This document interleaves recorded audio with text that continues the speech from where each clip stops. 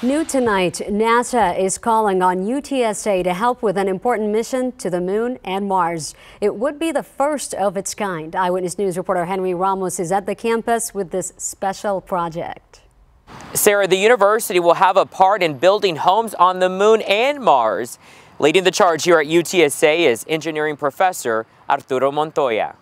It's something that you dream as a kid, and just to see it happen, it's mind-blowing. A dream come true. Montoya has a chance to work with NASA. So we're building homes for the moon.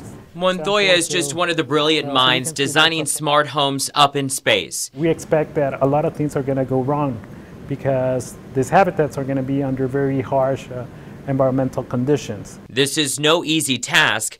Universities all around the U.S. will help. The homes will need to be resilient to survive the conditions. So you are up against zero gravity, you have solar radiation effects, you have a lot of dust particles impacting the homes. So what would a home look like on the moon or Mars? Well, early models show a capsule or a round dome. They would be used for NASA missions.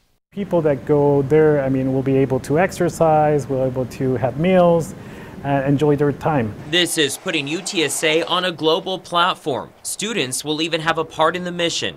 We know that the eyes of the world are on us, and we're going to work very hard to make it happen. At home, you're probably wondering, so when are we going to see these homes? Well, it's going to be way far in the future. Montoya couldn't give us a time frame, but they will start the project in June, and it will last over a 5-year period.